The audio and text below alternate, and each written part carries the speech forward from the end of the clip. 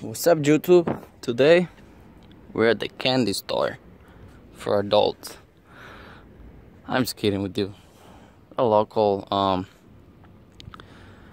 junkyard. Let's see what I found. It's a BMW e46. It's like Panda. Well, mine is 2-door. This is 4-door. I'm actually removing the valve cover because I happen to find a lot of people likes those swaps. Go from plastic to aluminum. So let's see how many I have now. 1, 2, I have 3. Got them with the vanity cover, with the plastic cover, aluminum valve cover. This little plastic hard line right there, vacuum. Also grab the used gaskets, the harness. So yeah, so people can hit me up, like they can start swapping the aluminum valve cover instead of the plastic. So I have the harness here. I don't really need coils, so I just grab the coils and throw them everywhere. So I'm gonna unplug this one from here.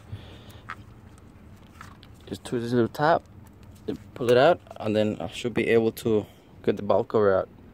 Let me go ahead and do that, and I'll be right back. Gonna put the vanity cover in. Get the other old gasket, which is this one right here. Because these gaskets, you can reuse it. And I think BMW has them for like 60 or 80 bucks just for this little bad boy right here. This little crap. So I'll take it. So that's the full swap. Aluminum valve cover, gasket, used gasket, vanity cover, which is the one that goes on top. And yeah, so far I have 3, so I think that's good. Alright, thanks for watching.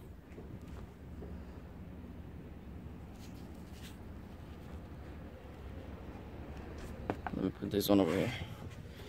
Move it out the way.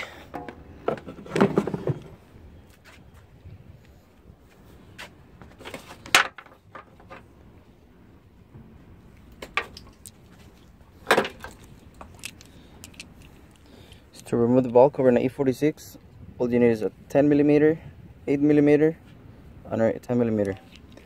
You're gonna need a swivel. Why? Because the last one right here at the end, that's the pain in the ass, so you're gonna need a swivel right there.